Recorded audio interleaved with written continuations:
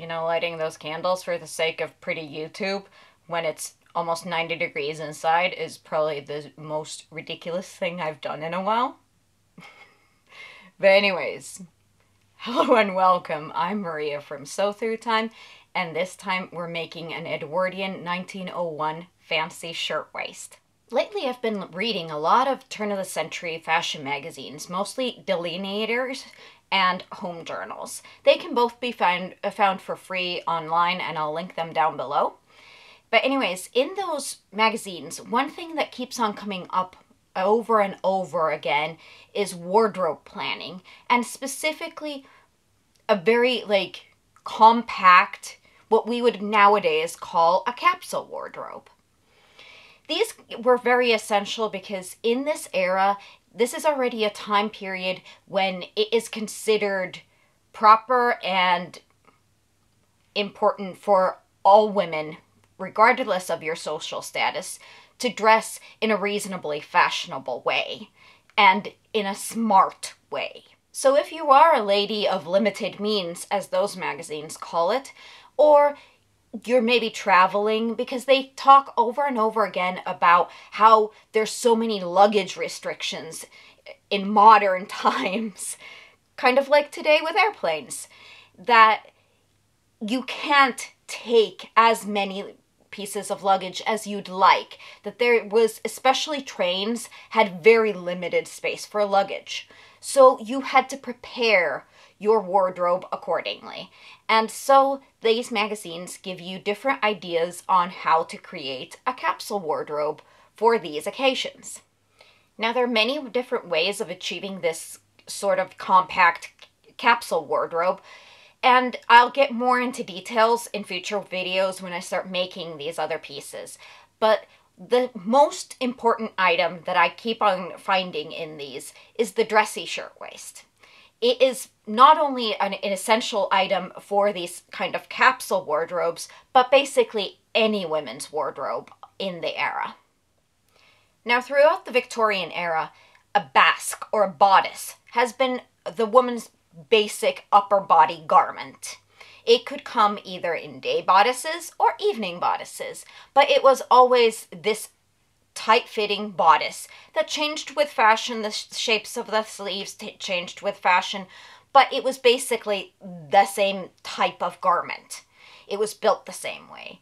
When in the 1860s first start appearing shirtwaists that are basically blouses, like the one I'm wearing now. Of course, this is 1930s, not 1860s. But anyways, the basic idea that it's a looser fitted garment that doesn't necessarily have the same structure in the bodice part, but it could have very tailored collar details and that sort of stuff, like in a blouse or men's shirt.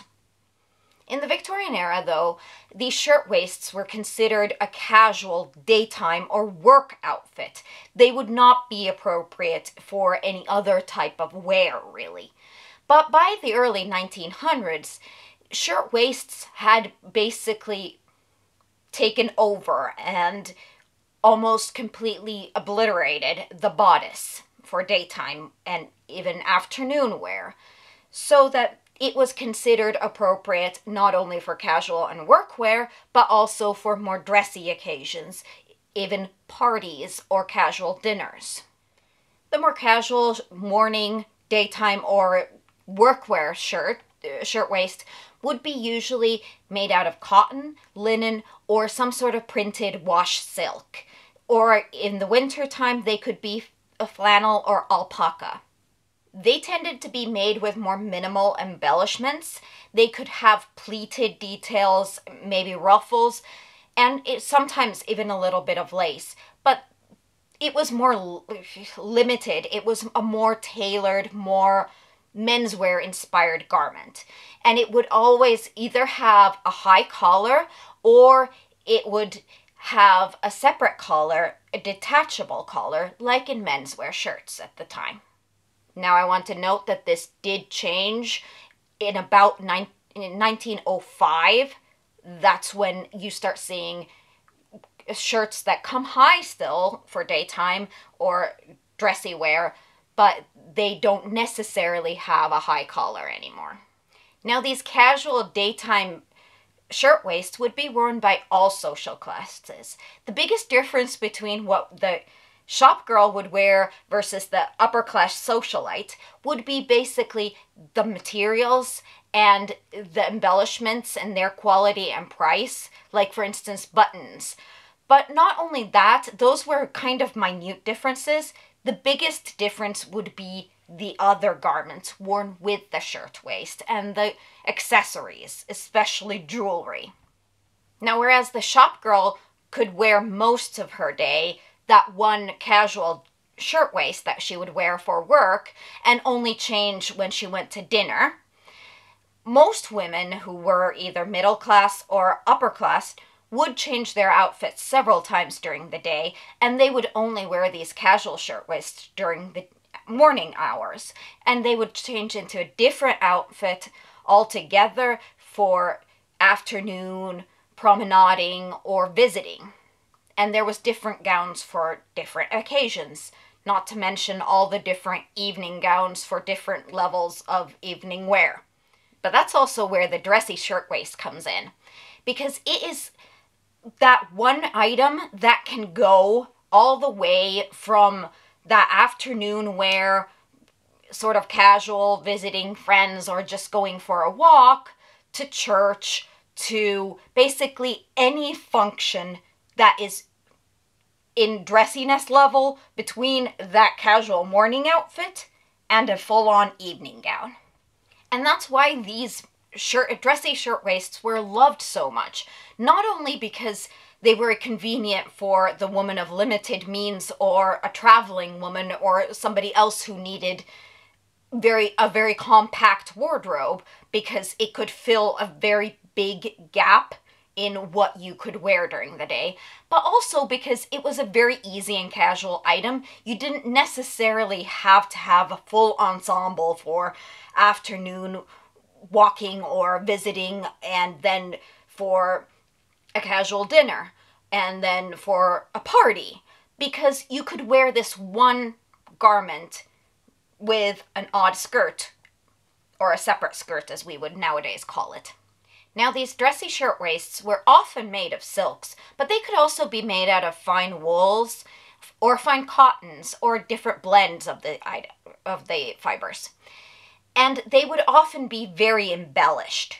They would usually have still the high neck, but it was often of a see-through or flowy kind of light material like lace or organza or something like this, that it would give a more showy kind of vibe. Like, you're not so fully dressed, if you get what I mean. I don't know how to explain that better. But it would show a little skin, or it could just be a lighter material, richer material that would show that it is not as severe of a style, not so much menswear type of style. And again, to make them less severe, they would often have lace or ribbon or embroidery or appliques on them and different kinds of decorations, more oomph to them than the casual non-dressy shirtwaist. In 1900 and 1901, even to 1902 and 3, usually dressy shirtwaists would still have long sleeves though. It would be considered an evening shirtwaist if it would have short sleeves. But after that, around 04, 05, that does start to change, and you start seeing also shorter sleeves. They aren't usually like short, but they can be elbow length, either slightly above or slightly under.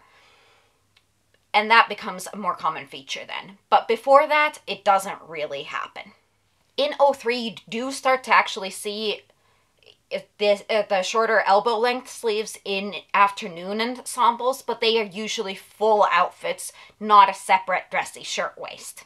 So the actual patterning of the shirtwaist doesn't necessarily determine whether it's a dressy shirtwaist or a more casual shirtwaist.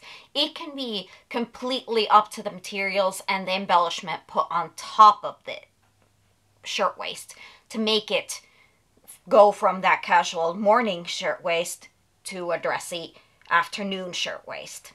Now the pattern I'm using for this shirtwaist comes from The Voice of Fashion by Frances Grimble, and the way these patterns in this book works is that there's a set of rulers in the appendix, and you basically take two of the ruler pieces. I just scanned them and then printed them out, and then I just glued them together, the two pieces, to make it the right length, and then you use that to get the coordinates in the pattern piece and draw the pattern. I have found these patterns really easy to use, and they work usually perfectly on my body without me having to actually change anything. But I am quite busty, and also I'm very short-waisted. So that is something you might want to keep in mind if you're neither.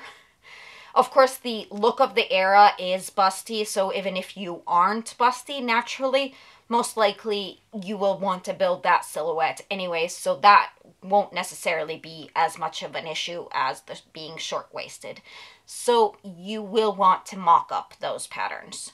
I didn't because, well, I haven't had any problems with any of the previous ones, and luckily I didn't have any problems with this one either. To draft the shirtwaist, I take the appropriate ruler from the back of the book in my bust size, and start with a straight line on the edge of the paper. Then I draw dots according to the coordinates given on the pattern drawing. Then I connect the dots to form the pattern. The main body is a low slub silk dupioni. The front is a very flowy vintage silk.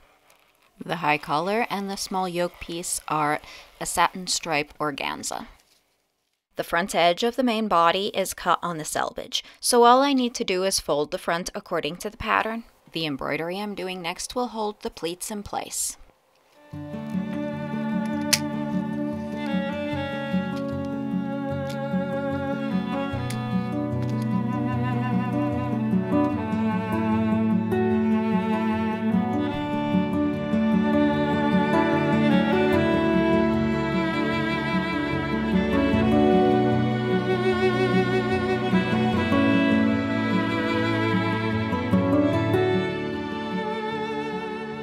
The pleats are secured with a herringbone stitch.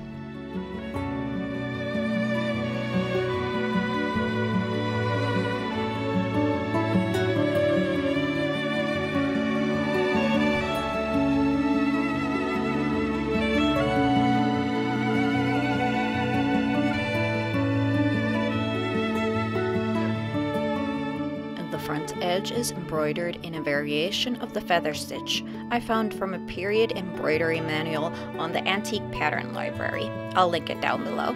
Like this design, a lot of these shirtwaist embroidery patterns are fairly simple to do. It doesn't need to be anything super intricate to give that fancy look of embroidery. The front bodice piece made out of the lighter silk is roll whipped gathered to match the yoke piece.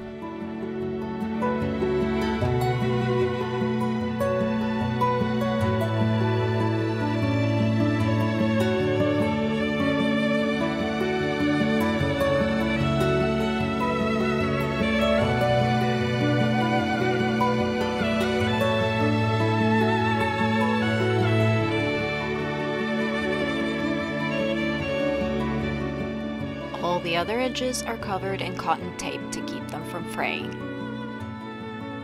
Because the front piece is such a flowy silk, I laid them down on the ground and pinned them on flat to make sure that the edges are even.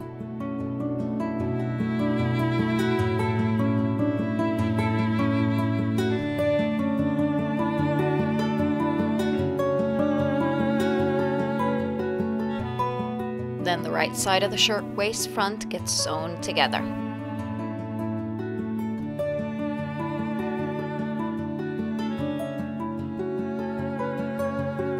Then the collar is basted onto the yoke. And so does the back piece to the front pieces at the shoulder.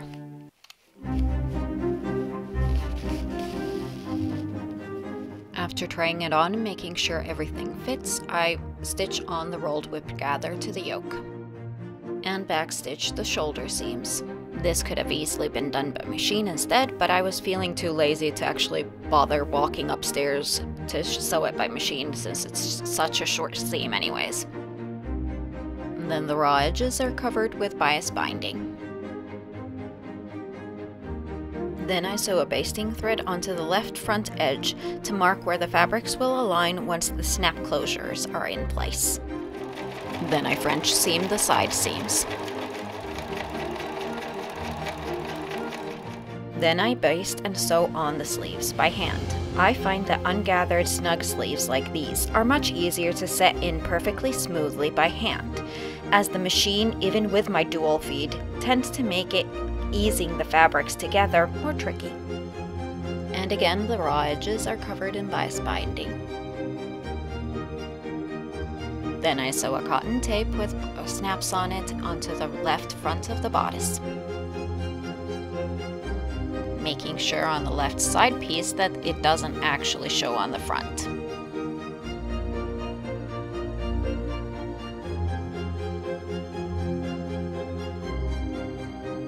Then I gather the bottom edge of the sleeve to fit the cuff.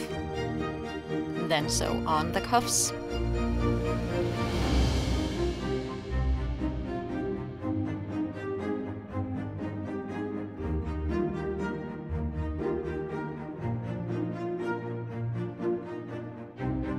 Then I bind the bottom edge of the shirtwaist with self fabric.